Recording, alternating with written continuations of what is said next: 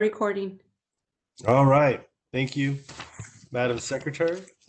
So the time is 6 o'clock on February 24th, 2021. And I would like to call the special joint meeting of the Planning Commission and the Housing Advisory Commission to order. So this is my gavel. In the interest of public health and safety and pursuant to the Governor's Executive Order N2920, members of the Planning Commission and Housing Advisory Commission and staff are participating in this meeting by teleconference in accordance with the executive order. The public may view this meeting online, but not in council chambers. The city launched a virtual commenting portal called eComment that allows residents to comment and participate in the meeting from their own homes. You can find the link to eComment at www.chillavistaca.gov/virtual meetings. Your comments must be received before I call for the close of the commenting period in order to be considered. After the commenting period is closed, I will announce a brief pause to allow the commissioners time to read any comments that have been received. If you have difficulty or need assistance with eComment during the meeting, please email our Madam Secretary, Patricia Salvacion, at psalvacion@chillavistaca.gov, and staff will assist you. Will the Secretary please call the meeting to order? Yes, I will now call the roll for the Planning Commission. Commissioner Burrows. Present. Commissioner De La Rosa. Present. Commissioner Milburn. Present. Commissioner Torres. Present. Commissioner Zaker. Present. Chair Gutierrez. Present. And Commissioner Nava has requested an excused absence. We will now call the roll for the Housing Advisory Commission. Commissioner Bustamante. Present. Commissioner Cabral. Present. Commissioner Hoyos. Commissioner Lizama. Present.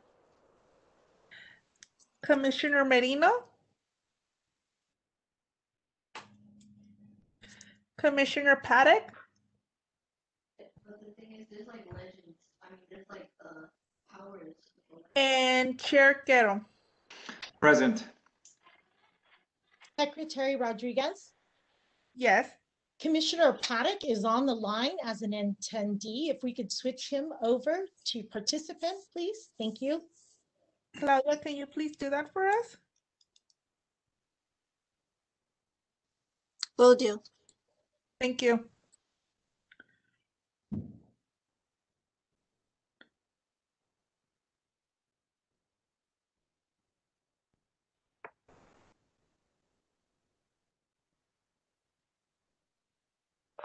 Chair Gutierrez, we can continue to the first item, please. Item number 1. Perfect. The first item on the agenda is item number 1, which is MPA 21-0001. Consideration of the draft housing element update of the general plan for the 2021 to 2029 planning period. This presentation will be done by Leilani Hines, who's our housing manager, and Scott Donahue, the principal planner. Does staff have a presentation? We do, thank you. Good evening, Chair Gutierrez and commissioners, both housing and planning commissioners. My name is Scott Donahue, and I'm a principal planner in the Development Services Department. As Chair Gutierrez also said, I'll be presenting with Leilani Hines, who's the city's housing manager. Before I get started, I want to take a minute and thank all of the staff that have worked tirelessly on getting this draft housing element together for your consideration tonight. We had enormous amounts of staff from both housing, planning, city attorney's office. We had everybody involved in this in one way or another. So the housing element is one of the required elements of the general plan, and it has to be updated every 8 years. Chula Vista, like every other city in the San Diego County, is in the midst of adopting our housing element for the period beginning April 2021 through 2029. This is known as the 6th cycle of the housing element. Do we have a presentation on?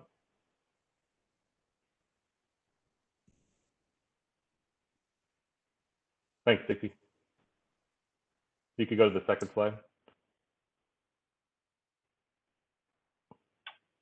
So the state legislature and the governor believe that California's lack of housing and the crisis we are in today is due in part to actions of local governments that limit the approval of housing, increase the cost of land for affordable housing, and require that high fees and exactions be paid for by producers of potential affordable housing. In response, and as declared in the new laws, housing is a statewide concern and no longer a municipal affair. As a result, in 2017, we saw 15 pieces of housing legislation passed. In 2018, it was up to 19 new laws. In 2019, it was 20 plus. And in 2020 and 21, it was a little bit slower due to the current public health crisis, but it's also more critical than ever because of the financial impact. These laws are aimed at increasing and preserving the housing supply, strengthening planning and production, streamlining and reducing barriers, and then strengthening enforcement and accountability for local jurisdictions. While there are a lot of these laws, there are also some carrots to try to help these happen. So we've seen some funding and availability of excess state property. Next slide, please. At the center of these new housing laws that have been passed in the housing element and what we term the Regional Housing Needs Assessment, or RHNA, which is really how many new housing units by income category each jurisdiction must plan for and ensure that there is enough land available in the city for these new housing units. Under state law, the housing element is a required component of a city's general plan. The housing element outlines the city's goals, policies, and programs that will guide future housing growth. This is quantified by its share of anticipated growth, or RHNA, and it addresses unmet housing needs of the community based upon its demographics. It needs to do all of this within the context of recent housing laws that have been passed. RHNA has become the most controversial aspect of the sixth cycle and will change city planning from here forward. It is at the heart of the public dialogue and is driving a new way of planning for housing. Next slide, please. So before we look forward, we want to provide a quick analysis of how the city did over the fifth cycle.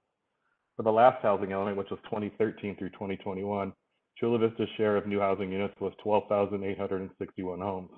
Overall, Chula Vista, like many other cities, didn't build enough housing to meet this target. We fell short in all categories with the exception of above moderate income price housing. These are housing that are for families making over $111,000 a year. Because of these shortfalls and the disconnect between planning and building, we have new legislation that tries to bridge that gap with requirements such as no net loss, which Leilani will get into later. Next slide, please. So now we're going to talk about the sixth cycle and where we are in that. The first step in the update process began with SANDAG and the state determining the anticipated growth for the San Diego region over the planning period and how each of the 18 jurisdictions would take its fair share of this growth, also known as RHNA.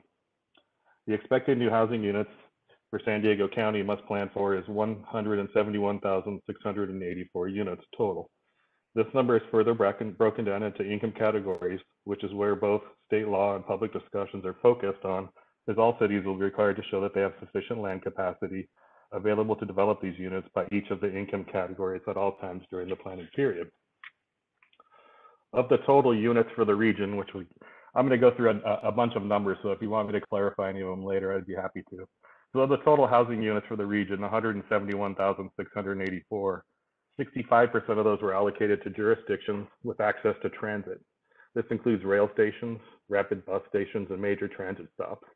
This promotes providing these housing units near transit within the region. 35% of those units were allocated to jurisdictions based on the number of jobs in their jurisdiction. These numbers are reflected in the top right corner of your screen. A good example of the jobs weight is the city of Coronado.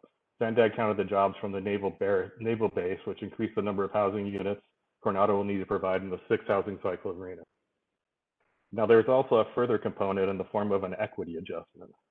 Existing units were calculated at the 4 income categories for each jurisdiction and then averaged. The percentages found on the right-hand side of the screen were determined by SANDAG for the entire region. Those are the numbers that are 16%, 25%, 17%, et cetera. For example, and an example of this equity is the city of Del Mar currently has 4% of its housing units in the very low income category. The equity adjustment means that they were allocated more units in this category to bring them up to the 16% level. Chula Vista, at the end of the day, has 6.5% of the housing units allocated from the region's needs, with 11,105 new housing units. 41% of those units must be for lower income households, which is comprised of very low and low income categories. In comparison, the city of San Diego, given their access to transit and jobs, has 63% of the housing unit allocation at 107 new housing units. Next cycle, please. So in addition to just identifying potential sites like in past housing elements, the state also threw in some new requirements for identifying sites. For instance, only sites between 1/10 of an acre and 10 acres can be counted. Only sites that were zoned to allow 30 units to the acre or more could be counted towards meeting requirements for low income units. But most importantly for the city of Chula Vista, if a site was identified in both the 4th and 5th cycles, but still had not been developed or redeveloped, you could not identify it again unless the city commits to rezoning these parcels to allow by right affordable housing on those sites. This put the city in an interesting place as we had identified all of the remaining villages in eastern Chula Vista in at least one previous cycle, if not two. That meant that approximately 15,000 plus units could not be counted unless the city committed to allow by right affordable development on them. Next slide, please. So in order to meet our allocation, the city set a goal of how we would identify sites. We set ourselves a goal which was to meet the allocation numbers as closely as possible. And to meet the goal, we established some guidelines. For instance, we didn't want to count units if development wasn't likely to occur within the 6th cycle. This excluded villages such as Village 9 and Village 10, as well as the city's University Innovation District project. We wanted to make sure that we included all sites and yields that were only in the 5th housing element, meaning they were only in one past version of it. And since they'd already been identified, we felt like we were good moving forward with those sites. We looked to the SPA plans in the east, and we looked for sites that were over 30 units to the acres and brought those down to exactly 30. So we had a number of sites that were in the 40s or even 50 units per acre. We reduced the yield or the expected yield on those to 30, and that was to hopefully limit the number of no net loss findings in the future. We included projects that were recently approved, such as Meta and Village 8 West, the Anita Street Apartments and Bonita Glen. And then we balanced our lower income units on the transit focus area sites. These are typically the E Street, H Street, and Palomar Street trolley station parking lots. And that was based on recent surplus land legislation. Next slide, please. A discussion of the site inventory can be found in Appendix C of the draft housing element, and the actual site inventory is Appendix 8 of H of the housing element. The site inventory identified sites by APN to support a total of 11,823 total units. That's approximately 718 units over what we were required to identify. The site inventory identified 4,527 lower income units. Of those lower income units, a little over 3,000 are in eastern Chula Vista and approximately 1,500 are in western Chula Vista. The site inventory also identified 7,296 moderate and above moderate units, and those were split about 6,000 in eastern Chula Vista and about 1,500 in western Chula Vista. Again, I'll be available at the end to clarify any of these numbers. I know I threw a lot of them at you, but this wraps up my portion of the presentation. Leilani's now going to walk you through the policies and implementation plan for the draft housing element. Thank you. So now that we've heard about RHNA and the goal that we're trying to reach to provide new housing to meet the demand for our community, we wanted to talk about the policy and the implementation plan, which is basically our roadmap. How do we get to all of these units? So we're going to talk a little bit about the policies and the programs that we are proposing for you. Next slide, please. And next slide, please.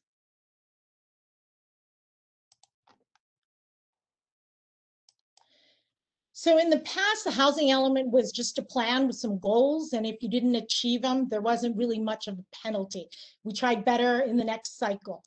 So the public discussion has become more critical at this point in time because all of the new laws that really tie the hands of all local jurisdictions. So we all have to now comply with all these state laws, all the new law policies. And so we're now seeing lawsuits, more heavy regulation from HCD. And what you say and what you write in the housing element is committing you now. You have to provide strategies that will facilitate, incentivize housing production and other housing needs in compliance with all of these laws that we've been talking about, and all within some pretty reasonable timeframes. So if you don't do what you say, you don't follow the state laws, the state can now refer jurisdictions to the Attorney General's office, stopping building permits, and in some cases with some hefty penalty.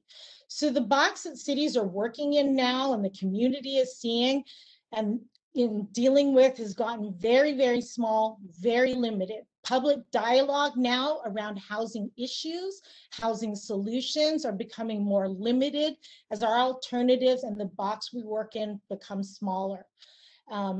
We went out, talked, and looked at our demographics. We did community meetings to find out what would best address the community's needs. We're addressing state housing requirements. You're going to see a lot of new programs and policies that really go to the heart of all these state laws. Next slide, please. So our first goal has remained consistent with previous housing elements. We want our residents to live in safe, livable, and sustainable communities. So under this goal, the policies relate to maintenance and repair of housing, enforcement of building safety and housing codes, implementing state and local greenhouse gas reduction strategies and conservation policies and programs. But new to this goal is now looking at some regulations on short-term vacation rentals. That's become the new thing in this cycle. So we want to try to preserve our housing for our long-term needs of our residents. So that's a new policy that you're seeing in the housing element under this goal. Next slide, please. So we are a very diverse community here in Chula Vista. One housing type will not fit all the needs.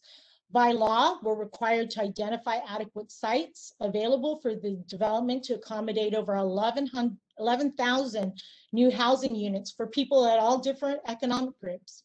Given all the new laws we're now implementing, we have to do everything we can to ensure that housing gets built, that we're addressing barriers, that we are encouraging housing construction. So we'll find opportunities to modify our zoning code when they're appropriate. We'll look at reducing processing time. We've started this under the COVID-19 pandemic with electronic submittals, and then streamlining as much as possible. So we're providing our development community with certainty and flexibility. We will also want to make sure that our housing helps our most vulnerable population groups and those with special needs, such as our seniors, disabled, veterans, students, and our homeless population. Addressing their housing needs is going to be specific to what they need at that point in time. New in this housing element are a couple of policies that go directly to the new laws and that are changing the way we do business. So the first we've kind of alluded to is the no net loss scenario, where we have to make sure that at every year, at every point in time, as projects are being approved and built, that we're maintaining enough land to get to those 11,000 new housing units. The other new laws are related to streamlining of certain types of projects. So streamlining or by right development of those affordable housing developments of 50% or more, supportive housing projects, low barrier navigation centers for the homeless. Those are by right and just pretty much building permit, no environmental review. So I wanted to spend some time on no net loss. Next slide, please. No net loss has been in existence for about probably a year or so now, and it ensures that development opportunities remain available throughout the planning period to accommodate RHNA, particularly the lower and moderate income households. So in the housing element, Appendix H is an Excel spreadsheet of parcels and parcels of land to get us to the 11,000 units. If a parcel has been identified in our housing element site inventory to accommodate RHNA, then as a project comes forward, we need to verify and look at that project and make sure, is the site being downzoned to reduce density? Is a project being approved on that site that lowers the residential density? Or there are fewer units or fewer units at the income level that's shown in the inventory. If that's the case, then there are certain findings that we have to make as a city. Next slide, please.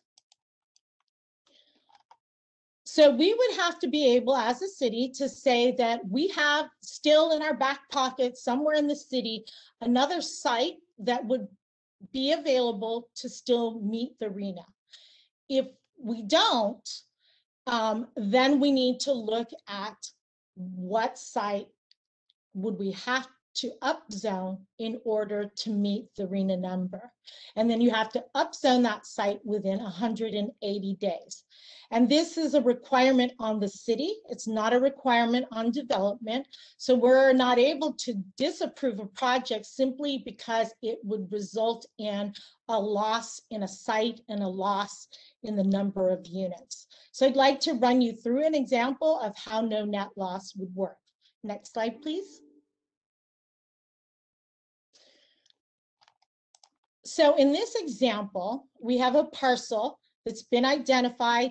It's coming in, it's been identified with 60 units and 60 units for lower income. That's what we have said for RHNA. The proposed project that's coming in is coming in at a lower density at 20 dwelling units per acre at 40 units, and the units will be market rate product, so above moderate.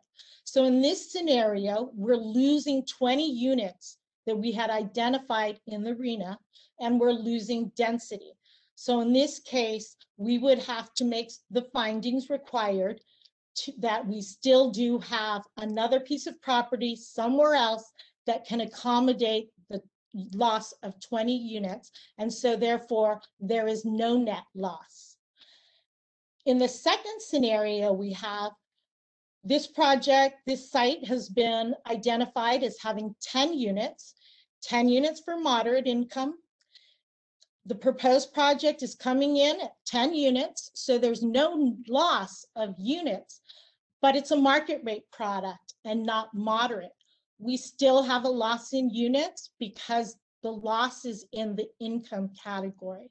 So we're checking not only on the number of units, but what income category did we assign that parcel in our site inventory. So this is a whole new way of doing business now for all jurisdictions in reviewing residential projects that are coming forward. Next slide. So under Goal 2, another state law that we are dealing with is AB 671, which requires that all housing elements now provide a plan to incentivize and promote the creation of accessory dwelling units, particularly when they're being made available for our lower income population. So within the housing element, you'll see a number of ADU programs and policies where we're going to do some outreach to the community about what's the process like, what do you have to do. We'll be monitoring and every year the production of ADUs, seeing that they're happening or not happening, and then maybe identifying what are those barriers. We'll do a mid-cycle review. So in 4 years, we'll look at our ADU production and how has it been? Do we need to do some changes? Many communities out there already have permit-ready plans, so we'll explore that process. There are lots of folks in our community who are actually already have ADUs. They've converted a garage. They've taken a shed or an accessory structure and made it into a living space. So maybe there's a process where we grant them amnesty and get those units to be legal and meeting health and safety standards. The tiny home movement is big nowadays. So looking at movable tiny houses as part of our zoning code. And then lastly, perhaps providing financial assistance to those homeowners who want to do ADUs and they want to restrict them for affordability purposes to our lower income households. Next slide, please. So what we have done for this new housing element is we actually pulled out affordable housing as its own goal. Because we have over 4,500 units that we're aiming for, it's 41% of our RHNA number.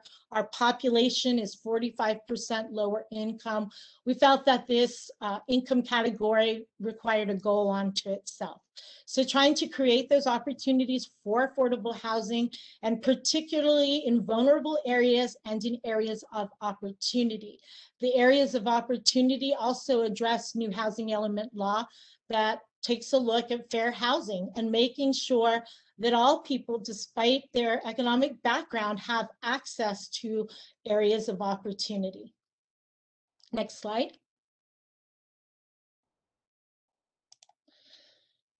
So with that, we're trying to accommodate that many new units. I wanted to give you an understanding of what type of affordability we are looking at and what the current market conditions are. So for a low-income household, to be considered low income, a family of 4 is making about $92,000 a year. In accordance with state definitions and their state affordability calculator, the maximum monthly rent that that family could afford for a 2-bedroom is almost $2,000 a month. 2-bedroom apartments, some of our newer developments, the Alexan in Millenia, a 2-bedroom is going for $2,750. Del Oro on Broadway, which is on the west side of town, is actually going for almost $2,800 a month in rent.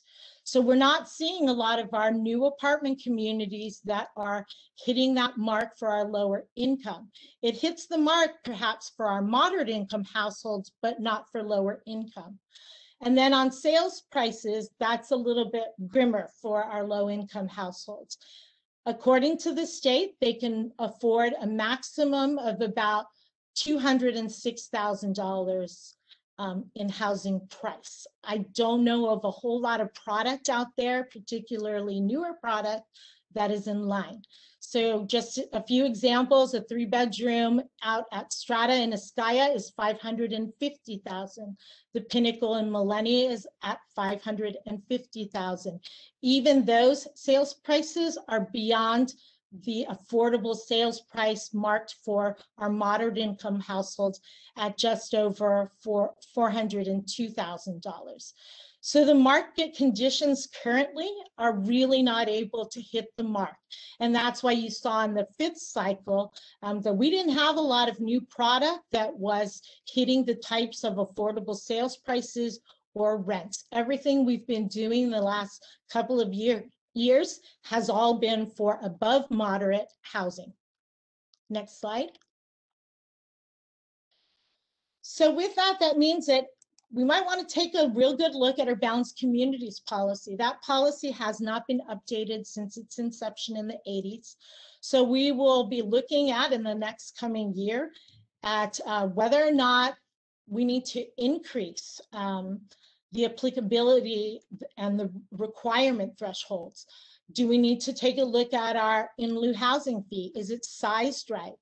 Do we want to have an actual ordinance versus a policy? So the Balanced Communities policy has done a lot for us in Chula Vista, and particularly related to getting affordable housing in areas of opportunity, but maybe it's not enough to reach some of these RHNA goals that we're trying to reach. We're also needing to do a relook at our density bonus or affordable housing incentives ordinance. Every year there has been an update in state law to density bonus. We're probably a few years behind in updating. Density bonus law now includes student housing. There's a lot of reductions in parking when you're near transit, and Chula Vista's land is pretty much near transit. And then there's significant amounts of incentives for affordable housing that's built at 100% affordability. And then some changes in density and incentives that are allowed. For 100% affordable projects, for example, the new legislation states that they are no longer required to provide any on-site parking, and that they can have as much as an 80% density increase if they're near transit, There's absolutely no density maximum on 100% affordable products. Next slide. New this year is SB 330. SB 330 also has a replacement housing obligation.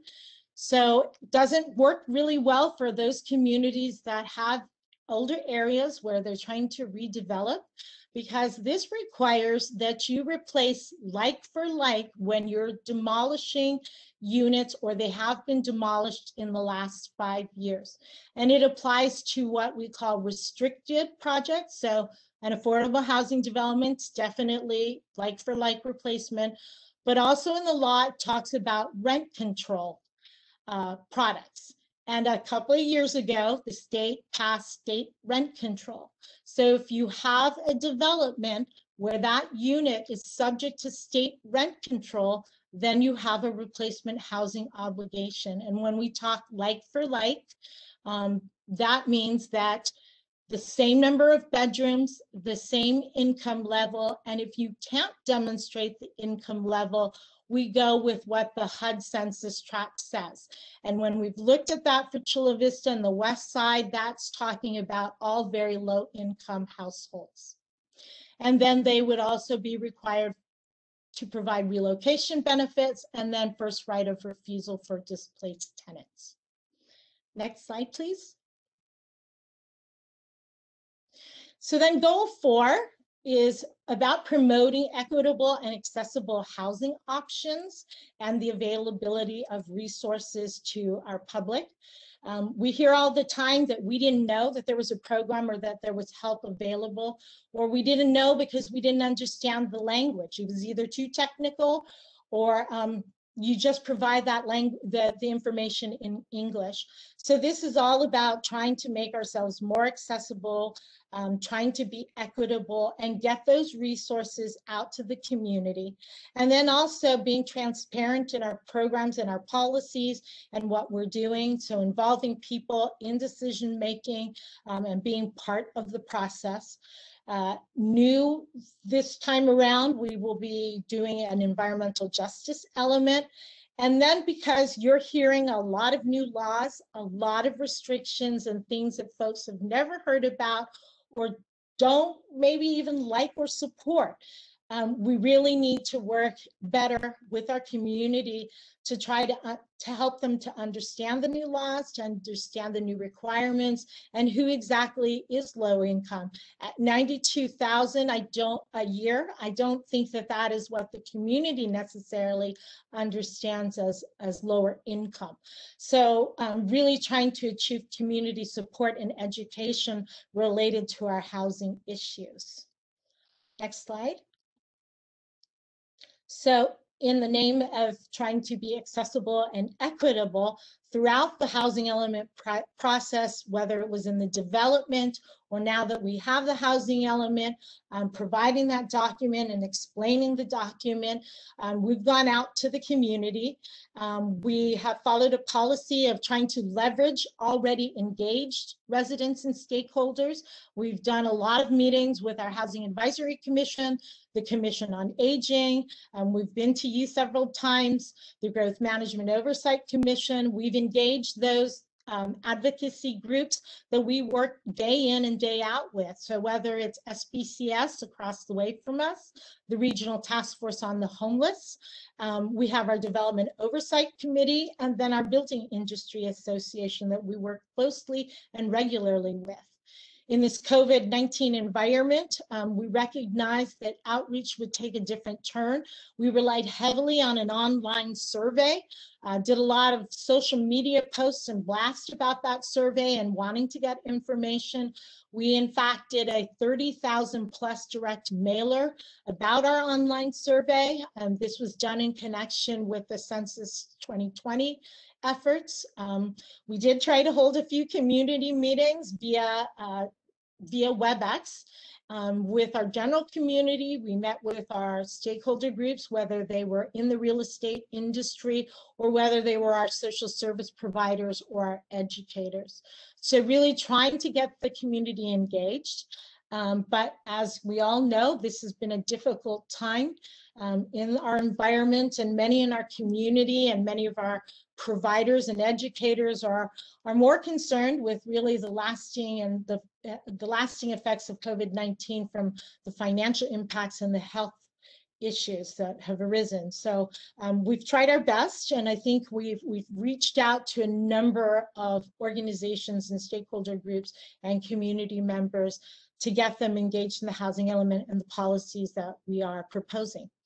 So our next steps, next slide, please. And then the next slide. We're here to you tonight to ask for your recommendation for this to go before the City Council and to go to HCD. We'll be getting their review of our document fairly shortly here. We plan to do that by the end of the week, pending comments that we might receive from you. During the summer, we expect that HCD will be reviewing our document. They have very specific timelines to review the document. And if all goes well, we hope to be then to City Council by July 2021. That is pending HCD's review and approval of the document. And the deadline for approval would be in early August. And that's to remain in compliance with the law, where we don't have to do this every 4 years, and we can go to an 8-year cycle. Next slide. And so with that, the recommended action we are asking of the Planning Commission and the Housing Advisory Commission is recommending City Council adopt the negative declaration and the housing element update for the general plan for the 2021-2029 planning period. I've also listed there our website address, so that if anyone out there who's listening or is interested in taking a look at the housing element, it is available on the website. That concludes staff's presentation for this evening. Staff, thank you on the, and Leilani, thank you for the incredibly thorough, absolutely thorough presentation. So this is a good time for us to do clarifying questions. So colleagues on the Planning Commission and colleagues on the Housing Commission, if you have any clarifying questions, so these are not opinions, these are solely clarifying questions on staff's presentation, please indicate so. You can raise your hand, or you can use the, I believe you could just raise your hand. All right, we're going to have a clarifying question first by Commissioner Zaker, followed by Commissioner Torres, and then followed by Commissioner De La Rosa after that. All right, Commissioner Zaker, take it away. Thank you, Chair Gutierrez. A question for staff. Can you explain the difference between community facilities zoned, land zoned? There was a section that said that one of the options would be land zone for community facilities to be considered for affordable housing. Can you give me an example of what that is? I'm not sure if I understand. What is community facility zone land? Can you give me an example of that? Yes, this is Scott Donaghy from Advanced Planning. On the eastern side of Chula Vista, we have a number of sites within the SPA plans out east called community purpose facilities. You'll see things like churches built on them, like memory facilities, retirement homes, those kinds of things that were deemed to be a community need and something that should be planned for with the SPA plan. They've traditionally operated in that realm, though, and not been for affordable housing, just to put an affordable housing project on a site. We have a number of them that are like senior housing that are associated with a church or with something else on site. But this would be a little bit different thing, opening it up to affordable housing by itself.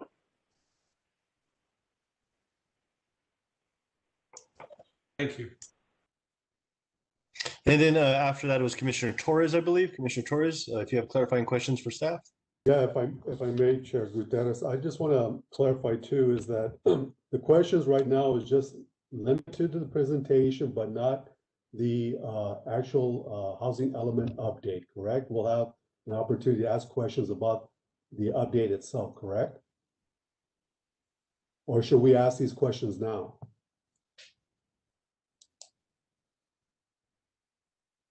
Hello? Me? Are you asking? So it's clarifying questions. I'm asking you, is that, is the question period now just limited to the presentation, or can we ask questions about the housing element update? I would itself, keep or- it limited to the presentation, and then Okay, we can perfect. go into further questions once Okay. we go into deliberations, Okay, Commissioner sounds Torres. good. So let me ask one question then. And first, I want to commend Lalani and her staff for the AG update. It was really well done, and I want to commend the Housing Commission for its guidance. But relative to the presentation, first, I want to thank Lalani for providing me an opportunity to engage her about the balanced communities policy, because I had some real questions about that, how it was applied to a housing project that came before the Planning Commission. And she and I engaged in some emails, and so I want to put that on the record. So, because I was a little bit troubled by the fact that unlike the density bonuses, which is actually going to be revised with changes to the municipal code, that there was no revision of the balanced communities policy that was included in the AG update.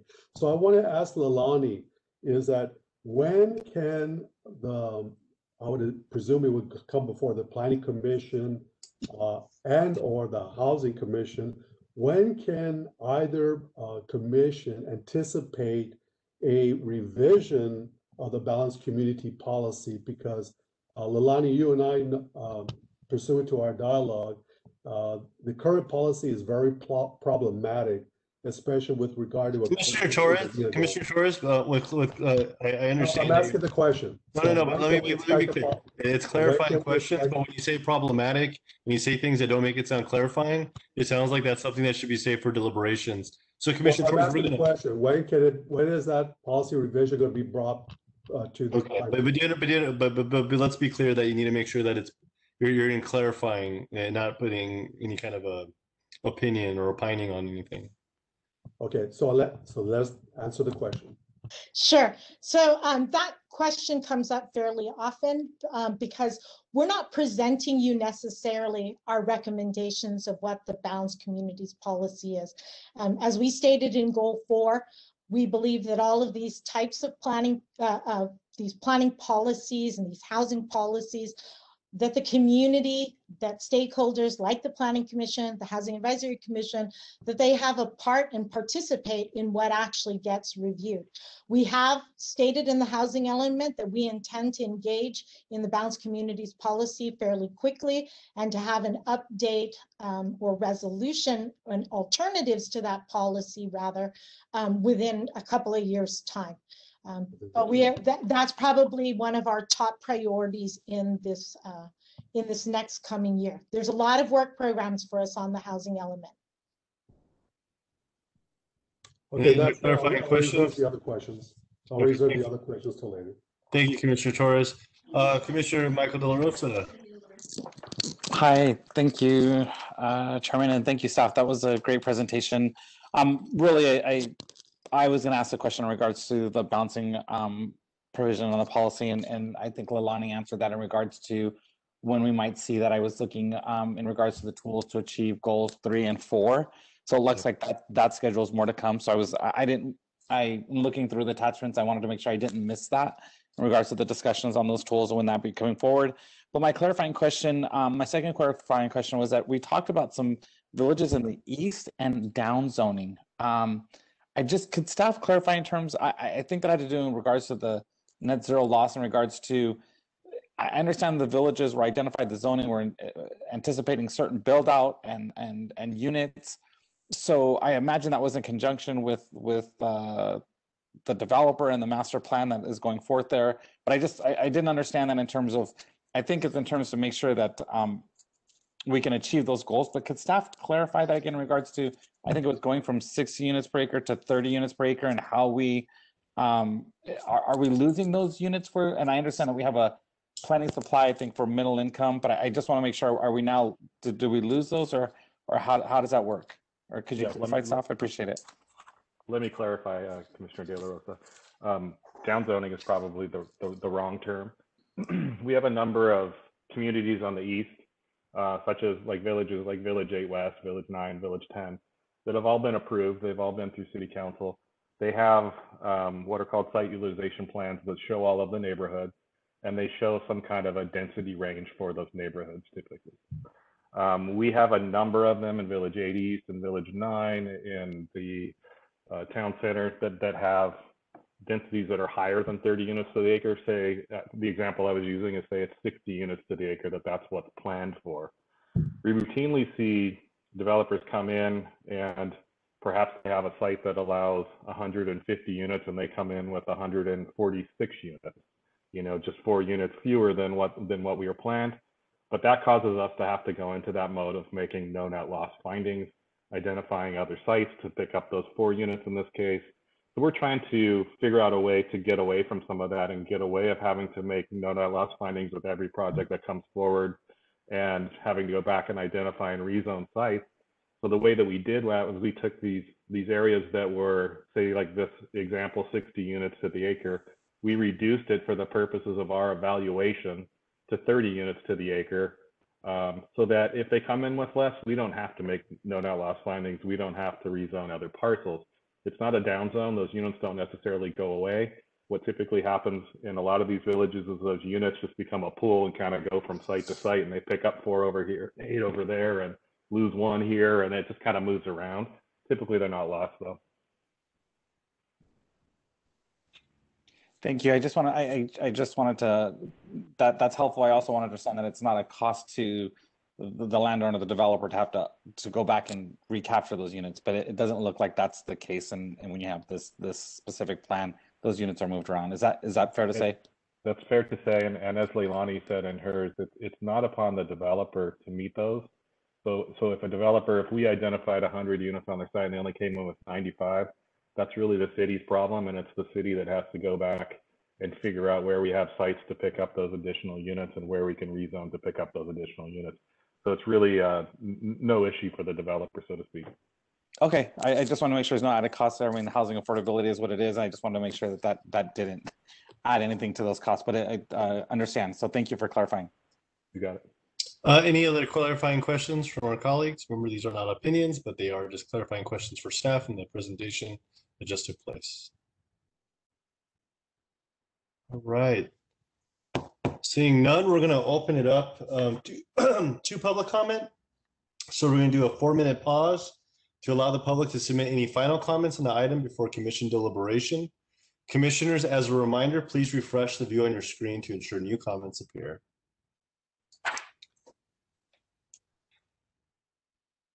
Staff, you may begin.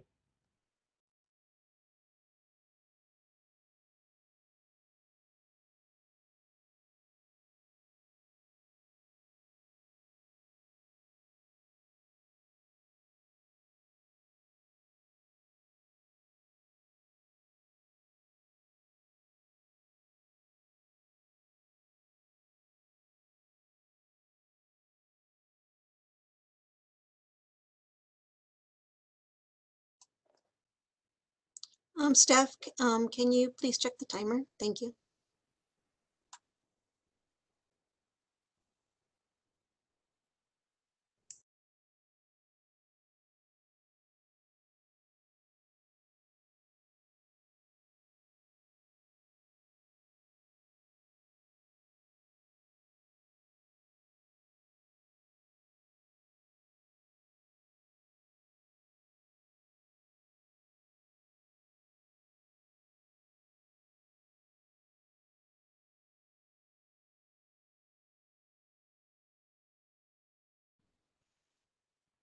Can we have a refresh on the timer?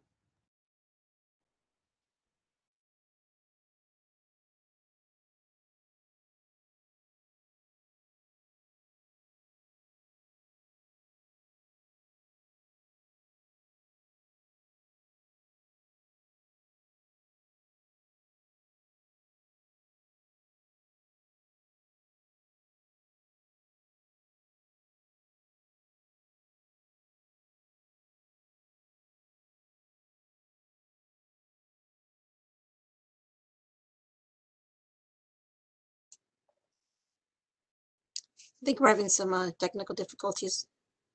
Thank you for your patience.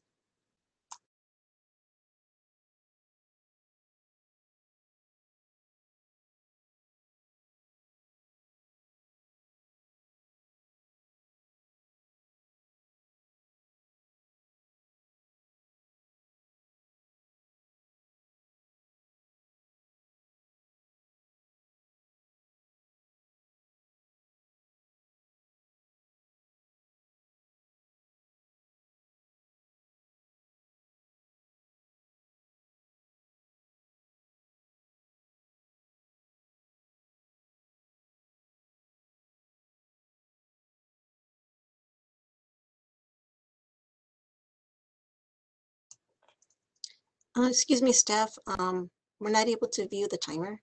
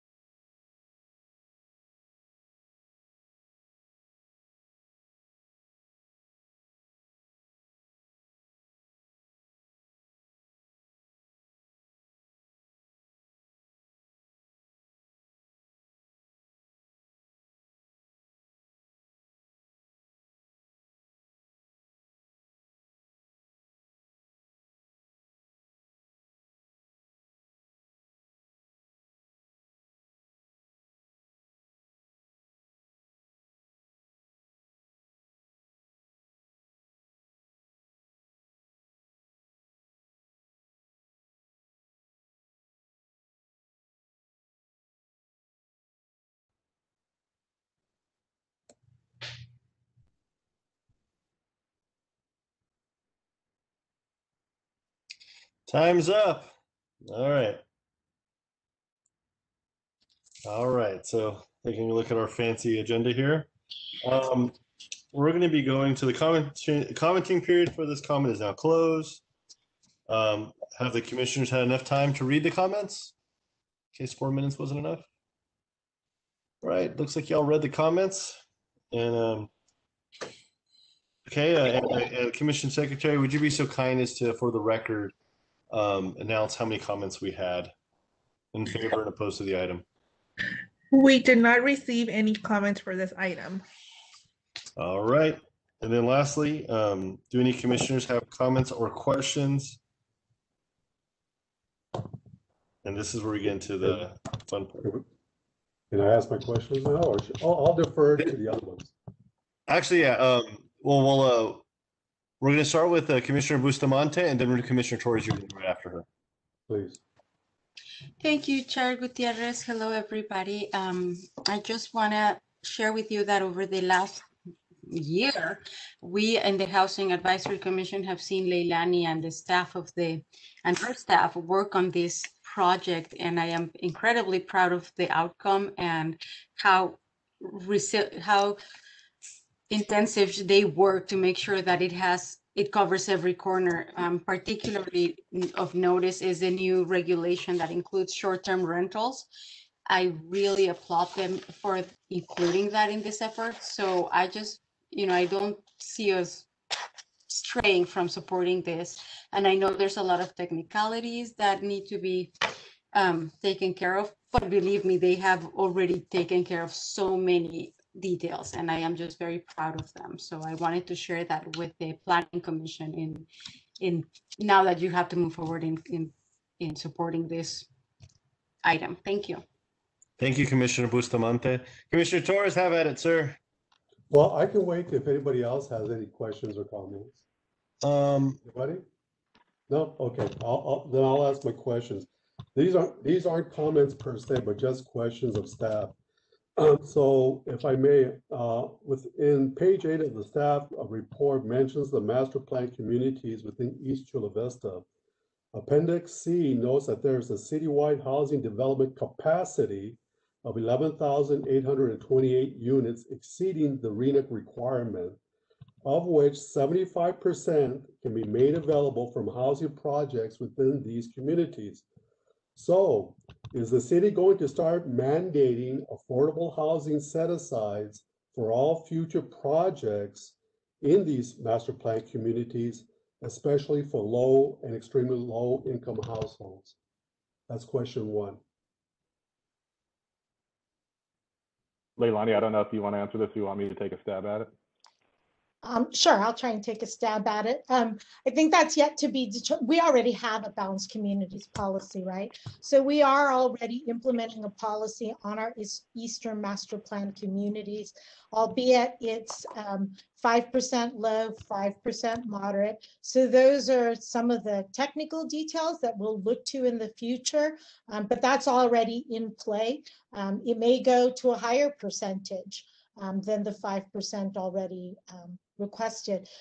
But to a great extent, many of our communities have already fulfilled that balanced communities policy. That's interesting. Okay.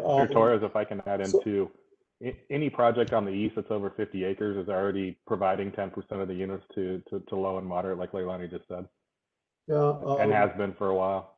Okay, yeah, because we have on our agenda a project on the east side of 405 additional units, and I didn't see any mention about the balanced community policy or any set-asides, but that's for another discussion. So let me ask my other two questions. Appendix C, there was discussion regarding ABX 126 with regard to a $27 million obligation of low and mod income housing set-aside funds owed to the Housing Authority, which is the successor to the Redevelopment Agency. And by when can the city expect to fully realize 50% or 100% of these funds? And is there a strategy on the use of these funds to facilitate the construction of affordable housing?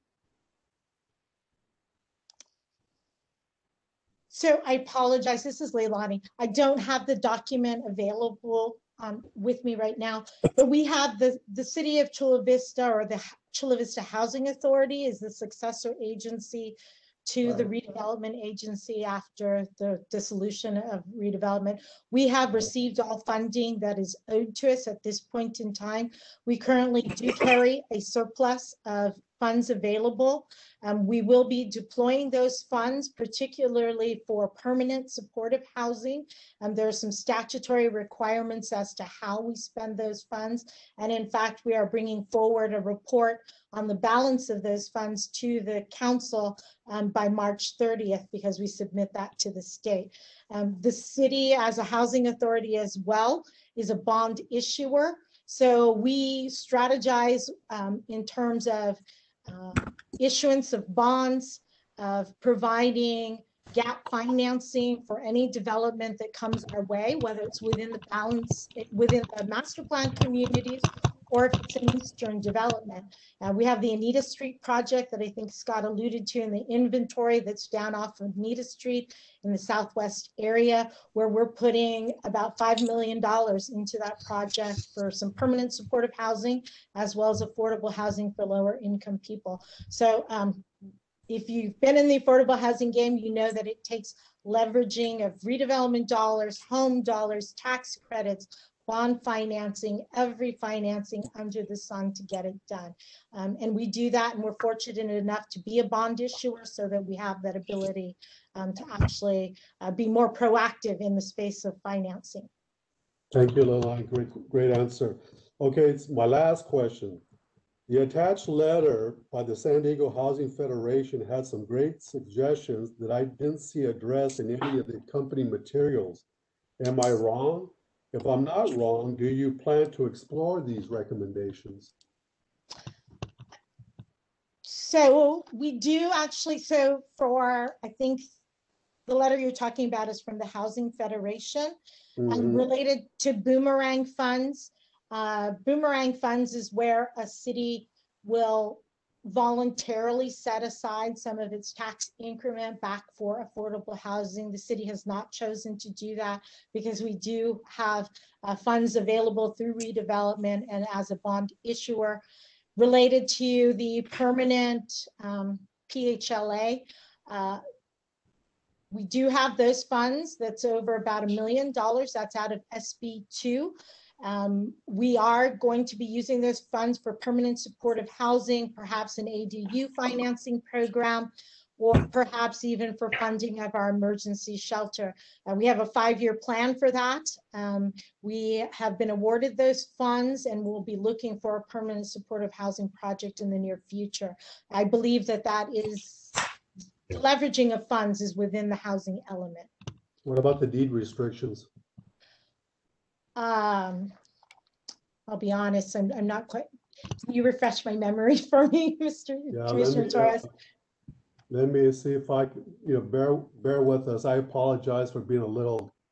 No, and I apologize that I don't have the document right in front of me. I apologize. Yeah, Commissioner Torres, you're asking some pretty good questions. So continue if you must. Okay, I just got to learn not to include opinions in my clarifying questions, I guess. Bingo. Yeah, that's all. You're good. You're Okay. Okay, if I may, bear with me, Leilani. I got one of those old. I apologize. I'm going to look as well. Well, if anybody has any other questions, please go ahead, and then I'll find it. Great. Yeah. Does anybody have any questions while Leilani and also Commissioner Torres look? We have a question by Commissioner Zaker, one by De La Rosa, and Commissioner Torres. As soon as we finish those two, we'll go back to you, and that'll give staff some time to research as well. Thank you, Chair. Commissioner Zaker. Thank you, Chair. I have a comment and a question. My comment is I'm happy to see that there was a section included in the housing element about ADUs, and that the city is doing even more than what it has been doing to really promote, because I'm a proponent of ADUs. And quite frankly, I've heard some sidebar conversations from some of our elected officials that they felt that ADU eliminates parking, and that wasn't really a good thing for the city. And I know parking can be we can debate about parking all day long, but personally I'm happy to see that at least ADU is being considered as a part and piece of our overall housing supply increase discussion. So that's a really good thing. And then here's a question, and I'm just going to ask it as I'm thinking it. It's kind of an abstract question, which is kind of sort of the opposite of what Commissioner, my fellow commissioner is asking. And while I recognize that we do need to do everything within our power to increase housing supply and certainly affordable housing, but my question is, and this is really to staff, anticipate, again, this is maybe just more of your opinion, that these type of more stringent requirements would in some way, shape, or form discourage the development of additional housing in Chula Vista. Again, this is more of a, kind of a developer question, but obviously anytime you impose additional low to moderate income, that does change the economics of how developers think about building, because typically they're in the business to make money. They're not doing this as a, unless they're a nonprofit developer, but typically developers, their objective is to build good quality housing and turn in profit. So again, my question is, I'm sorry if I'm kind of jumping around, but do you feel that these additional or these more stringent restrictions, even though they are state mandated, we have to do it, would in any way slow down the development or construction of additional housing in our city? Anyone has any opinion that would like to share on this? So I'm going to try and take a stab at that, Commissioner Zaker. We do have a lot of legislation that we have to address, and we have to because it's state law. That doesn't mean that the law necessarily makes sense. I think when Scott brought forward that slide that talked about 15, 18, 20, that's a pretty fast moving legislature, and putting together all those bills, do they all make sense? Do they all work hand in hand? Not necessarily. I think from a practitioner standpoint, will we see more affordable housing? Not necessarily. Affordable housing is a result of financing. This is a market situation. Can we absolutely make things a little bit easier for developers? Yes, we certainly can. We can streamline. We can provide them flexibility, provide them certainty in process. So I don't think the market is going to stop what it's doing, and I don't think that the affordable housing industry is going to stop what it's doing. This just makes things a little bit easier, and sometimes it makes things a little bit more complicated, honestly. Thank you, Leilani. I know the question that I'm asking is it's probably beyond what we can discuss, but nonetheless, as a commissioner, I feel I have an obligation to really consider all sides. Again, I am in agreement. This is a market financing complex issue. So again, my hope is that as we comply with state law, as we should, that we don't hopefully slow things down, because we have worked extremely hard to incentivize developers to come and develop and invest in our community, because that creates other type of economic activity. So that's just my point. Thank you, Chair, for allowing me to get my question out in a roundabout way. Okay, thank you, Commissioner Zaker. We're going to go to Commissioner De La Rosa, and then Leilani will continue on with Commissioner Torres's. Actually, it looks like Commissioner Caro is going to be after De La Rosa. Actually, if that's okay. Okay, all right, cool. All right, Commissioner De La Rosa. Thank you, Chairman. Really, honestly, Commissioner Zaker brought up the point that I was going to bring up. I think everybody in the region, in San Diego region, I don't want to speak for everybody, but we certainly know that affordable housing is a major concern for our residents, and I think most people are very supportive of the idea of affordable housing. But it's as I understand it, it's very complex, and it's something that you have to be very creative with. And I think Leilani said earlier that there's a lot of work to do, and there's a lot of issues in regards to how to be creative with this and comply with state law. And I think that's where I wanted to go in regards to the balanced housing policy, and to understand how that would come back. so folks can participate and that we can, really help to not only educate ourselves and the commissions, but the residents of Chula Vista in regards to what the goals are for our city, and the vision that the residents and our electeds have laid out, in the context of the new legislation that we're dealing with. But in all, Chairman, that's where I was going in regards to just really looking to understand when the balanced housing policy and the tools that might be looked there and the discussion that might be had. I just for clarification to understand that those elements, the housing element will be going forward, and those housing elements and tools and that discussion is going to be a bigger discussion. I guess that would be my question, for all the reasons that we stated in Commissioner's Acre, and I think the rest of us stated in regards to how to tackle this issue and to be creative, understanding the nuances and the issues that industry faces, but also affordable housing developers and advocates and what we're trying to do and visualize our own vision. So thank you for allowing me to say that, but that's really, and just understanding if staff can respond to how, if they have the schedule at this point, the balanced housing policy, and I certainly understand if they don't, because it's a lot, but that's what I wanted to see if we had specific answers on that. So this is Leilani again. In terms of having a very specific work program for the balanced communities policy, no, we have not worked that out. I think as housing staff, we are also still working with COVID-19 scenarios right now, but we absolutely would bring forward something that involves all the different stakeholders. It's a very important program for the city, for the community, for our developers. So that isn't something that we take lightly, and would want to have all people, all stakeholders, all of our community at the table to talk about the policy and how it would best address the issues from all around. So likely in the next, we would likely have to come forward in the next year. Great, thank you. I think that's also helpful to just put on the record in terms of understanding what's going forward and the work implementation plan that's going to follow. So thank you for the clarification. Commissioner Quero, you're next. Thank you. First, I just wanted to thank staff, Leilani and her team for the wonderful presentation and all the work and energy that they've put into the housing update, housing element update. I more or less have an observation. I'm kind of stuck when I saw that figure. I believe it's the Del Oro apartment community on Broadway, of having a rent of $2,795 for a two-bedroom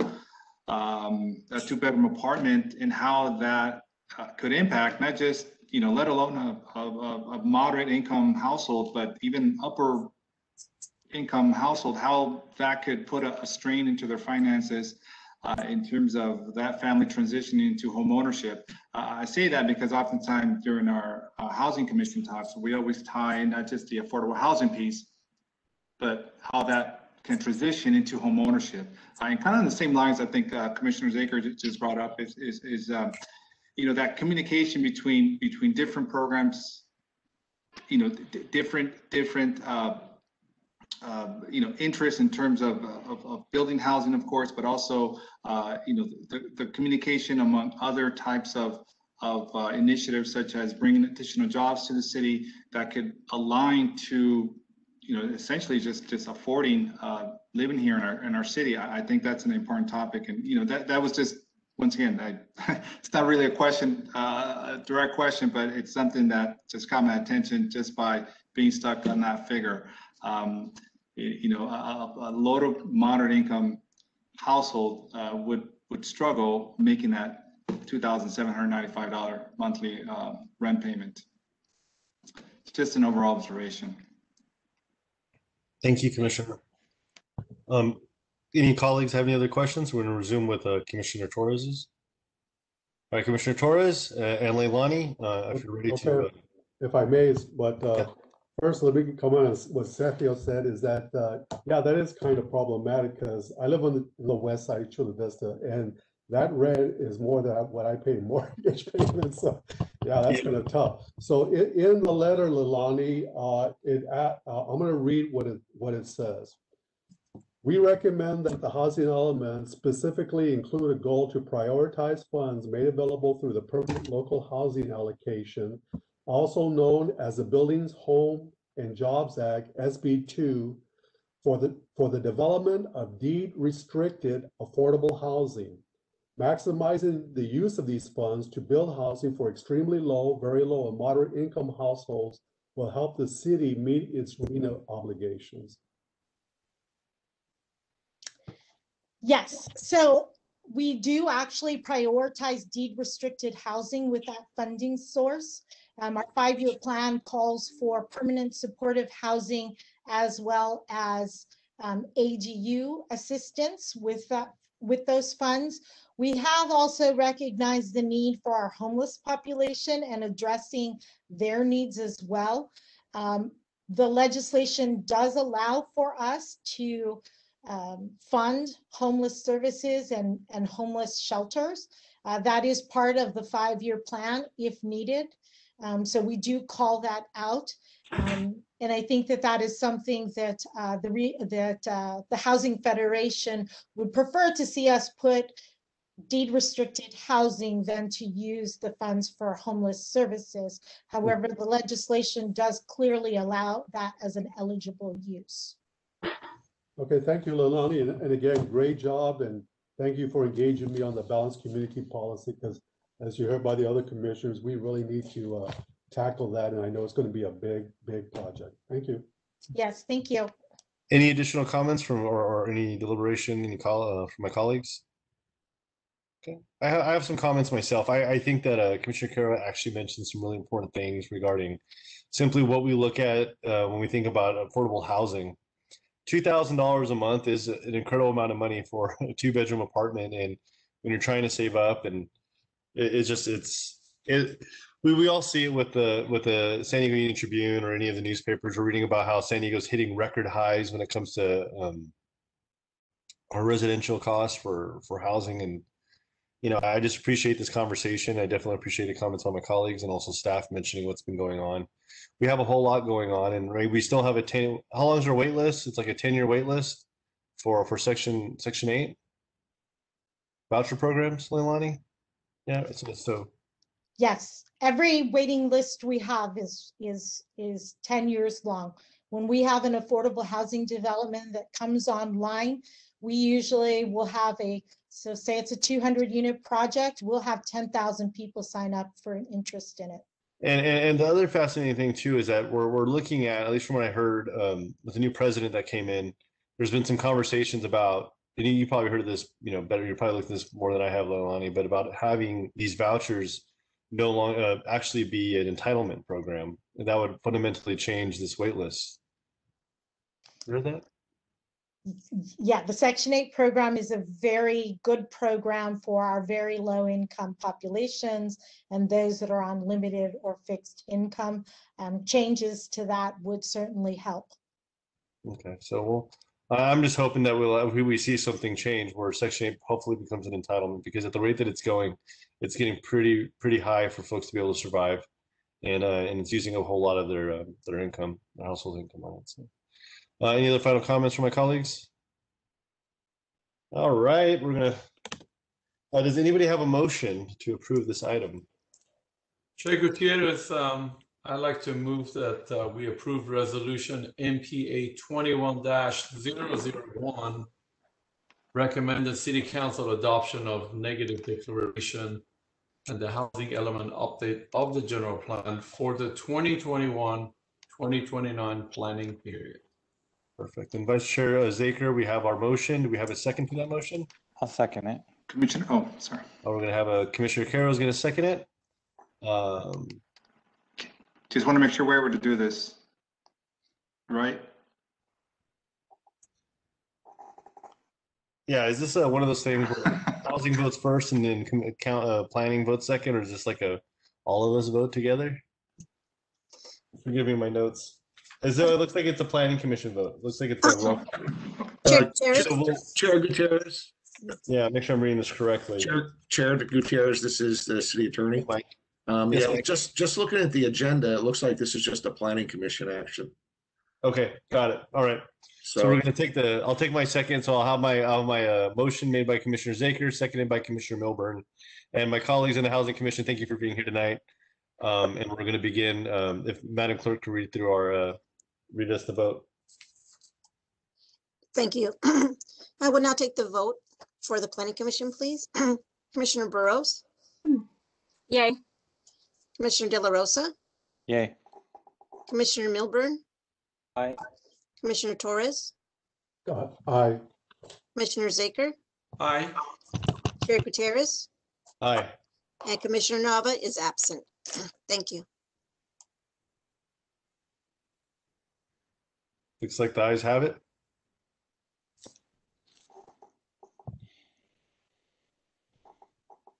So it's gonna go over to it goes to the Housing Commission at this time, correct? Mr. Shirey? Or is that it? no, that's it. We're on to item number 2. Okay, well, we're gonna adjourn the Housing Commission meeting and appreciate all of you being here today. It's wonderful to have you colleagues here. And have a lovely evening. Thank you. Good to see all of you. All right. Thank you. Likewise. All right, it's party time, y'all. I'm just looking at some of these things. Okay. So I've got this pile of paperwork next to me. Let's take a look. Okay. The next item on the agenda is item number 2, DR 20-0010 Otay Ranch Village 2, neighborhood R25A.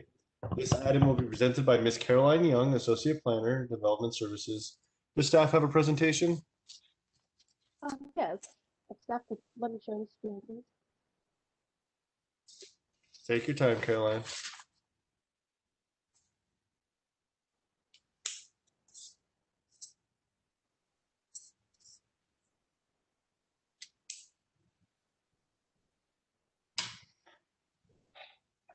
Good evening, Chairman Gutierrez and members of the Planning Commission. I'm Caroline Young, Associate Planner in the Development Services Department, presenting the Otay Ranch Village 2 R25A apartment. The project proposes to construct a 405-unit apartment complex with 1 to 3 car garages, carports, and open parking, in addition to a clubhouse and other open space areas on a vacant 14-acre site. The site is situated on the east side of Chula Vista within the Otay Ranch Village 2 area. The site is south of Olympic Parkway and located adjacent to Heritage Road. Here is a closer view of the site. It is also adjacent to Santa Victoria Road, Santa Carolina Road, and Santa Lisa Road. Adjacent land uses include single-family and multifamily homes, a future park, a school, commercial shopping center, industrial site, and the Otay landfill. Just across Heritage Road is the Otay landfill and the future industrial site. And further down the street is a vacant site for a future commercial shopping center that will be in front of the site along Heritage Road. Santa Victoria Road are single-family homes. To the east, across Santa Carolina Road, are multifamily homes. Further down the street are the 2 vacant lots for the future park and school site. And to the south are multifamily homes. Pictures of the proposed site. The top photo is at the corner of Heritage Road and Santa Victoria Road. And further up the road is a traffic circle shown in that bottom picture there that leads into the Otay Ranch Village 2 area. South Santa Carolina Road, you can see the proposed site on the right-hand side and the multifamily on the left. And the bottom picture is looking back at the site with a view of the Otay landfill in the distance to the west. There will be a total of 20 buildings with a variety of 2 to 4 story townhomes and residential flats and a clubhouse building. The 2 to 3 story townhomes are located on the left-hand side of the project site with a 4-story residential flat on the other side. In the center of the site is the clubhouse building. The project consists of having 1 to 3 car garages, carports, and open parking spaces throughout the site. There will be 2 driveways that will serve as the 2 access points for the project. One off of Santa Carolina Road, serving as the main entrance, and one off of Santa Luisa Road. Both of these driveways will have enhanced pavement. There are also several pedestrian paths throughout the site with enhanced pavement as well that creates the pedestrian connections within the project. There are also several recreational amenities for the residents. In addition to the clubhouse, there is a pool and spa area, a fenced-in dog run, a playground, a courtyard area, a paseo and barbecue area with seating, and a plaza at one of the corner intersections. A view of some of those areas. So the courtyard has a turf area, some picnic tables with overhead shade structures, a fire pit with lounge seating, a barbecue area, and a family dining table. Adjacent to the clubhouse building will be the pool and spa with 3 cabanas, fireplace, lounge seating, and a 6-foot cascading water wall feature. There will be a private fenced seating area that will have several picnic tables, an outdoor TV, a ping pong table, and 3 barbecue stations. The other pictures here show an example of the seating wall that will be provided within the plaza area, and the dog run with a synthetic turf. The playground area will have a play structure, a playhouse for ages 2 to 3 years old, and bench seating. This is the floor plan showing the residential units for the townhomes. There will be a total of 93 townhomes, which will either be 2 or 3 stories with a 5 to 8 plex building. Each townhome unit will have a total of 3 bedrooms. And the drawing on the right-hand side shows a sample of the units provided within the building. So the color shows 2-story units, and the purple color shows the 3-story units with a 3-car garage. And the other colors are for the 3-story with the 2-car garages. So for a 5-plex building, you will get 2 units on the end that will be 2 stories, while the rest will be 3 stories. And there will also be some buildings that will only have 1 building height, such as that 6-plex shown here, with all of them being 2 stories. The colored site plan on the left shows the layout of the units, so you can get a sense of the various roof heights throughout the project site. This is an example of 5-plex. The 2-story units will have a 2-car garage on the first floor, along with the living, kitchen, and patio area. The second floor will have the 3-bedroom unit. The units in the yellow color will be 3 stories high. The 2-story garage, 1 bedroom, and patio will be provided on the first floor. The living room and kitchen are on the second floor with a balcony, and then the remaining bedrooms are on the third floor. The unit shown in blue will have the same features, but does not have the bedroom on the first floor, but rather they will be provided all on the third level. The elevation of a 5- and 6-plex building. The front elevation view is what you can see along the street or courtyard area. This is a Santa Barbara style architectural building with tiled roof, chimneys, gable vents with middle bars, decorative shutters, covered patios. The 2 to 4-story buildings have a variety of different setbacks to provide interest and relief. This is an example of the 7 to 8-plex building. The 7-plex elevation shows both 2- and 3-story units, while the 8-plex shows all 3-story units. This is the plan of one of the residential flats. There are 5 different buildings, this one being the largest. Overall, there will be 312 residential flats from 1 to 3-bedroom units. So the picture on the left shows the range of the unit type from a 1-bedroom unit to a 3-bedroom unit. The picture on the right shows the one-car garage provided on the first floor with the door leading into a hallway. And since these are flat units, the kitchen, the living room, and the bedroom are all being provided on the same level. The first 4 units will have a patio area while the upper units will have the balcony. And then the second and fourth floor for this building will have the remaining units on top of it. This is the elevation of the residential flats. This particular building, it will be placed along the corner of Santa Carolina Road and Santa Lisa Road. The bottom 2 pictures are what will be visible from the street.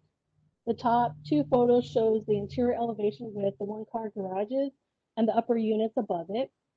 And a tower element is also provided along the side elevation.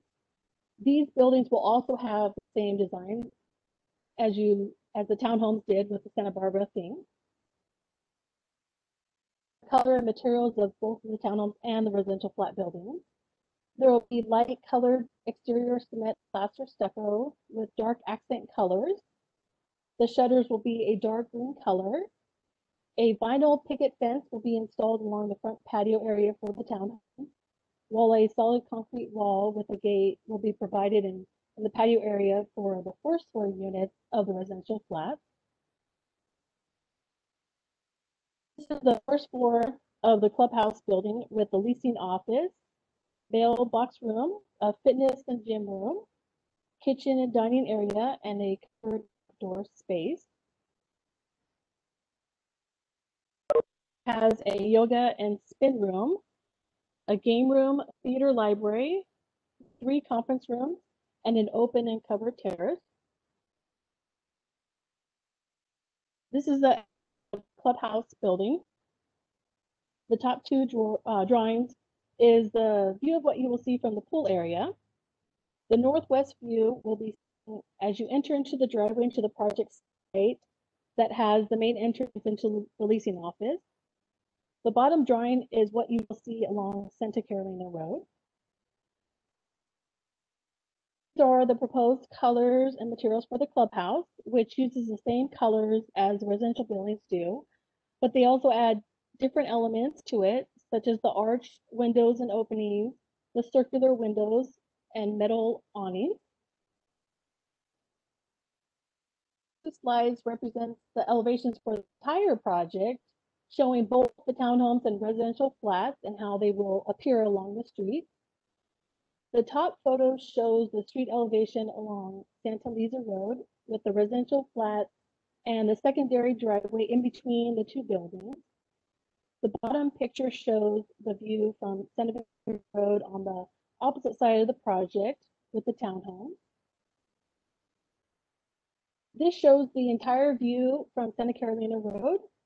The top photo shows the 4-story residential flats. The middle drawing shows the clubhouse in the center of the photo, adjacent to the main driveway entrance, and the 2- and 3-story townhomes after that. I did receive some emails from the public, which was forwarded to the Planning Commission prior to the meeting. The neighbors did have concerns with traffic, parking, views, pollution, and the amount of units on the site. For this project, there hasn't been any increase in units since the small plan was updated and approved back in 2014 by the Planning Commission City Council. So staff recommends that the Planning Commission adopt the resolution approving the design review permit subject to the conditions of approval provided in the resolution. So this concludes staff presentations, and we are available for questions, and the applicant is here as well. Colleagues, do you have any clarifying questions for staff? Commissioner Burrows, how about it? I do. Just a couple questions, Caroline. I was trying to figure out, was the site originally zoned for multifamily residential, or was it previously zoned for something different? I mean, it has always been zoned for multifamily residential. At one point, it was 330 units were allowed on there, and then back in 2014, the action was to allow 405 units. Okay. And it stayed at 405 units since then. Okay, so I was just wanting to clarify the intent of a multifamily project was always the idea for this piece of land. Yes. Okay, and then another question. So these are This is a for lease product, is that right, or a for sale product? For rent product. Or rent, okay, yeah, so these aren't, okay, great. And one more question. Is there a timeline for construction of the elementary school and the park that are in the adjacent area? I do know the park recently submitted a building permit and it's still under review by staff. So I would imagine as soon as the city issues the permit, they could start construction on that. The building permit was for restrooms, an archway, and some lighting. The elementary, yes. This is Nick Lee with Baldwin and Sons. The park across the street is actually under construction right now. They plan on having it completed somewhere around June of this year. And then depending on the turf kind of taking, it could be open as early as September. Okay, great. Great, that's all the questions I had. Thank you. Colleagues, I don't see all your faces, so unfortunately, okay. I saw Commissioner Milburn and then Commissioner Torres. Just a quick question, is that, with staff, is that the parcel adjacent to this proposed location, you mentioned that it's zoned for commercial. Is there a prospective project that's forthcoming or in the near future, and who's the developer? Yeah, if I can answer again if you'd like, Caroline. Yeah, if I could get, can I be able to share my screen again, Steph? Yeah, go ahead, Nick. There is currently a design review application in process at the city for both the site that's immediately west of this site and the one directly south of that. So both what's referred to as Industrial 2 and Industrial 3 in the Village 2 spa plan. So that future commercial site you see on Carolyn's screen and across Santa Liza Road. The two of those together make up a retail complex that's currently going through the design review process. And I anticipate will be to you guys for review sometime later this spring. Okay, excellent. Thank you. And it's Commissioner, okay, so we have Commissioner Milburn on the, I think was next. Yeah. Yeah, just two quick questions. You did say that the number of units had not been increased since 2014. Is that right? Yes. Okay. And then the site of the future school, is that to be an elementary school or a middle school? Yes, an elementary school. Okay. That's all I have. Thank you. All right, let me just make sure I'm kind of scrolling through some faces here. All right, any hands up for my friends? Oh, there you go, Commissioner Zaker.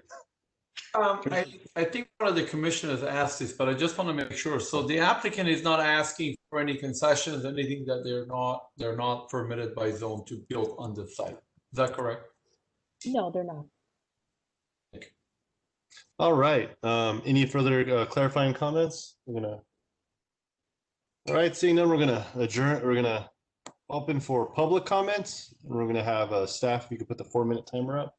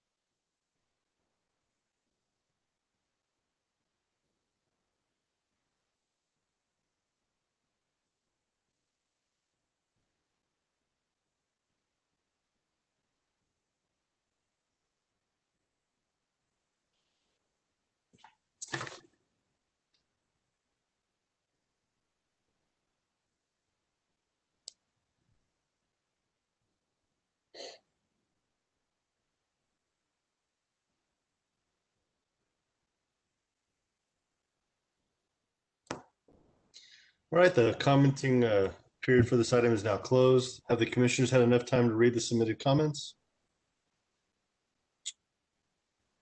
Madam Secretary, would you please announce for the record a number of comments received in favor or opposing this item? Yes, a total of 7 comments were received in opposition.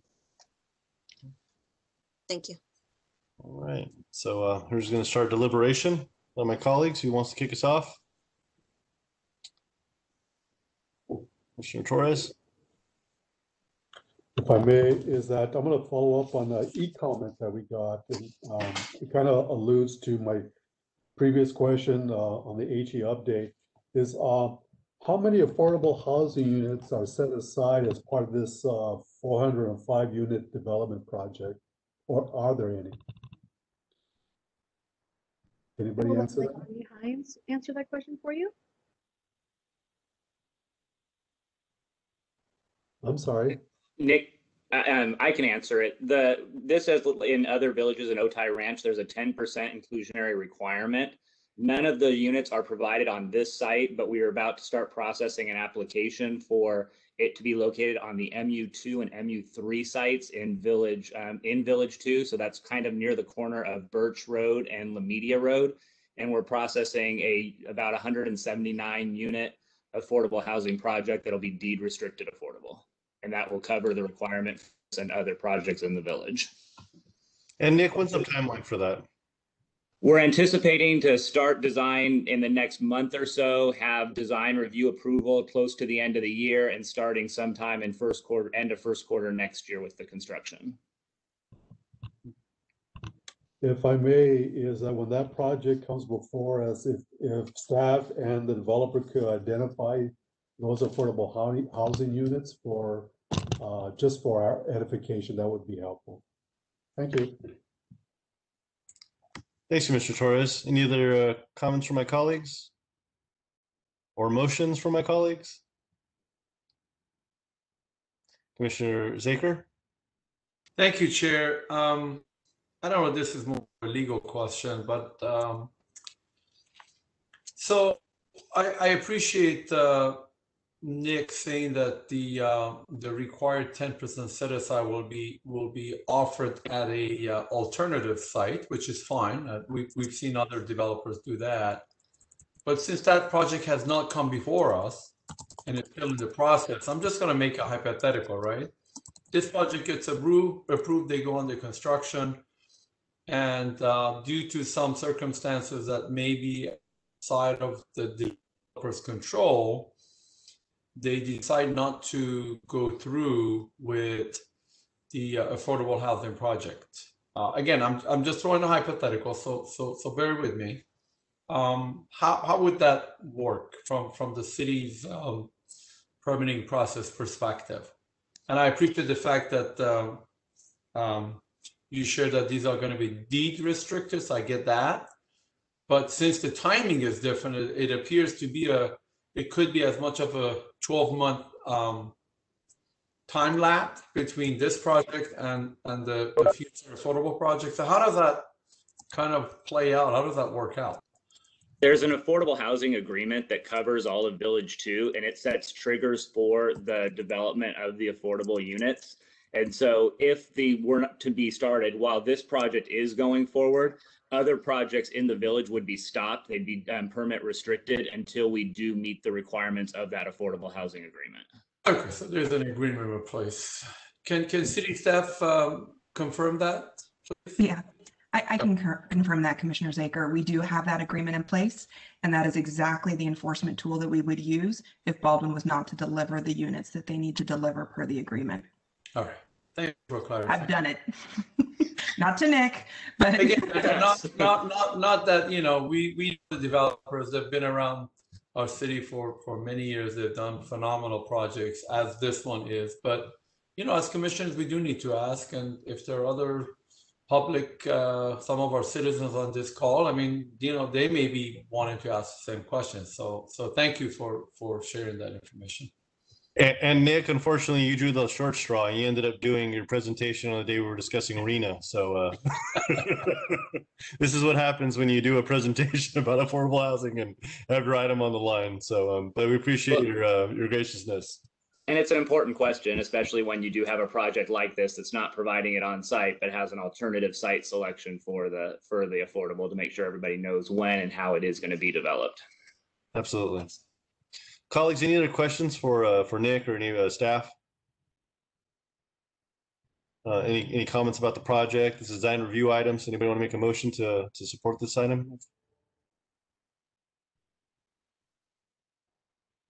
Commissioner Torres, was that a hand? All right, we have a motion made by Commissioner Torres. Commissioner De La Rosa? Did he make the motion? Yeah. I believe he made the motion, so would you be seconding it? I'll second it. For the record, we have Commissioner Torres making a motion and Commissioner De La Rosa seconding that motion to approve this item. Thank you. I will now request each member's vote, please. Commissioner Burrows. Yay. Commissioner De La Rosa. Aye. Commissioner Milburn. Aye. Commissioner Torres. Aye. Commissioner Zager. Aye. Chair Gutierrez. Aye. And Commissioner Nava is absent. Thank you. All right, that completes that item. Nick, congratulations. Have a lovely evening.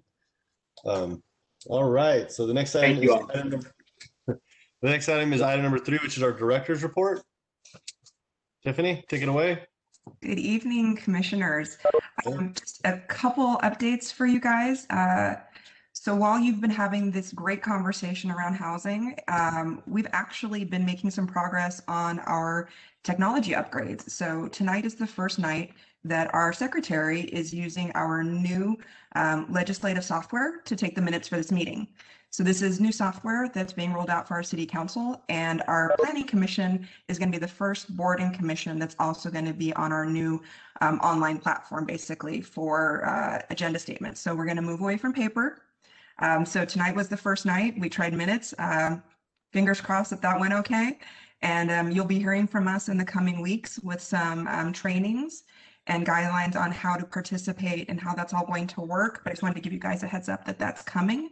And with that, attendees will actually be able to just live stream and watch online, not have to log into a WebEx. So that will be much better for our public and community that want to watch these meetings. And then the other update, because I did hear a little chatter at the beginning, we are looking to be back in council chambers for city council meetings in the next few months. So they are working very hard to make that happen. And I know that we are anxious to get our planning commission back in the chambers as well. So I will keep reinforcing that with the decision makers, but I think as we get city council back in, then I think we'll be the next group to move back in as well. So I'll keep you guys updated on that, but we're moving that way. I volunteer as tribute, so if you want me to go in early, I'm so comfortable with that. Doing this in my garage is not as glamorous as I thought it was going to be. Yeah. Appreciate the volunteering. Sanitize the desk, so whatever it takes. Is there any other I guess anything for Tiffany? Anyway, congrats. It's good stuff. Thank you. Good seeing your face. Yeah, and I guess I would just add, we are really looking forward to having this conversation around these housing programs with you and the community. And we think it's just a really important conversation to have, and we're excited to have it with you all. So thank you for engaging with us on this. All right, that brings us to item number 4. Commissioner comments? Anything from my colleagues? Commissioner Zaker. If I may, I know it's late and we all probably want to go and have dinner, but for the general public that submitted those comments, first off, thank you for really engaging in our democracy and our process, and I just want you to know that we read your comments, and in some ways I have to concur with you, but we do have a housing shortage, and anytime you add additional units, it does cause additional traffic. But as a community, we have to look at the future and kind of the needs of our community members, and my hope is that this would really add or at least alleviate some of that housing pressure that we spent 2 hours talking about. I mean, this is a real issue, so we appreciate you engaging. And I have a request, Chair. I don't know if it can be accommodated. We've had several projects, infill projects that have come before us in the last, I want to say, 1.5 to 2 years, mostly on the west side, that there have been no progress. And I drive by and I still see vacant lots. If at all possible, it would be great perhaps at the next meeting if staff could just kind of do a quick update. I don't know if it needs to be an agenda item or if other commissioners are okay with that. So Commissioner Zaker, I think that's an absolutely wonderful idea. And I'd actually even like want to expand on that. And this is to Tiffany and her staff. If you can do what commissioners, and this is like, we don't want it to be too arduous, but if you can, for any of our big sites that may have, and this is, you know, all of us as commissioners, we're all Vista with, you know, we're not here. So if there's any sites or locations that have been kind of at a standstill, just let us know about it. Also, any businesses that may be large and maybe, you know, unfortunately be on troubled times and may have, like, you know, may have closed down and maybe an empty storefront. Those are things that we can hopefully bring to some of our contacts, and hopefully we can get them up and running again in the future. So I think we could do that in like one of these upcoming meetings. Absolutely. I think what might make sense, if it's amenable to the commission, would be for us to just have a standing item under director's comments related to progress on, you know, key sites. And that can just be a standing item. As far as reporting out on just areas that you might want to know about, maybe we could do that more as an information item and not necessarily by the director's report. Let me think about that one a little bit more. I just want to be a little bit sensitive on that one, but definitely can just have this as a part of the regular director's report. Yeah, and obviously we don't want to, you know, sensitivities, and if there's anything like that, we don't. But if there's like general stuff that you think would be helpful, because we're all here as volunteers, we're all here to help. This is what we do. I think I saw a hand up on my, yeah, so we're here to help. So the more that we're able to be empowered in knowing what's going on, you know, like someone like Commissioner Zaker with his incredible contacts, like could be able to you know, do our best to be cheerleaders for the city. Commissioner Milburn, I think I saw your hand up. Yeah, well, I just wanted to say the apartments, I think they were referenced in Liani's work, but the apartments on Broadway between E and F, those are pretty, yeah, they're complete, and which we voted on about a year ago. And then on Center Street, just off of 3rd, I drove by a couple weeks ago and they were putting stuff on the outside. It's like a 3-story apartment complex that we voted on a little more than a year ago, and that one was stalled for a while, but that one's almost complete. And then just Tiffany, just to thank you and your staff for all the hard work that you do. You're doing a great job. Yeah. Our absolute pleasure. And yeah, absolutely. Thank you to staff. Yeah, you all are wonderful. Any final comments before we adjourn this meeting so y'all can have dinner? Commissioner Torres? Just one real quickly. I want to throw this out to Tiffany and to you, Chair, is that I don't know if you guys received an email right before our meeting, actually, from the city. It was a SurveyMonkey email about improving the agenda items, you know, about how they're presented. So this falls in line with what I was going to ask, is that in light of the HE update and the great presentation by Leilani, I was wondering if it would not be worthwhile to include in the staff reports, along with environmental review, a housing review analysis that talks about not just the balanced communities policy, the application of that policy relative to these projects, but how does this project affect, you know, how does it fit within our whole new HE update? You know, I mean, with regard to housing stock, the diversity of housing, how is that impacted one way or another? So that way we as commissioners can get a better sense of, oh, okay, this is all making sense. For example, the gentleman that talked about, when I asked about the affordable housing units, that I didn't know that could be done, you know, but yeah, we're not doing a set aside here. It's going to be done on following projects under our ownership as developers, and there's a development service agreement to that effect. I mean, if we could get that kind of information, then you wouldn't have guys like me asking questions, you know. Don't make any promises you can't keep, but I will tell you that we are absolutely intending to add that section to our standing template. So you're going to see, based on what the city clerk is doing, they are doing some outreach to improve the agenda process, make it more transparent. So you're going to see some additional items that are added to the standard city council actions. We're going to mirror that with our new planning commission template as well. And we're going to add a section that is specifically for, it's going to be a housing impact analysis section that will speak exactly to these issues and really tease this out and put a spotlight on it. So you're 100% right on our need to do that. We were hoping to have that tonight with this item so that we could show you some progress, but we just weren't able to make that happen. The next items that you see will have that information broken out. So you're Thank you so much, Tiffany. absolutely on the right page with that. Thank you. All right. Anything else for the good of the order? Thank you, staff, and have a lovely evening, colleagues. I'll see you later. Good night, everybody.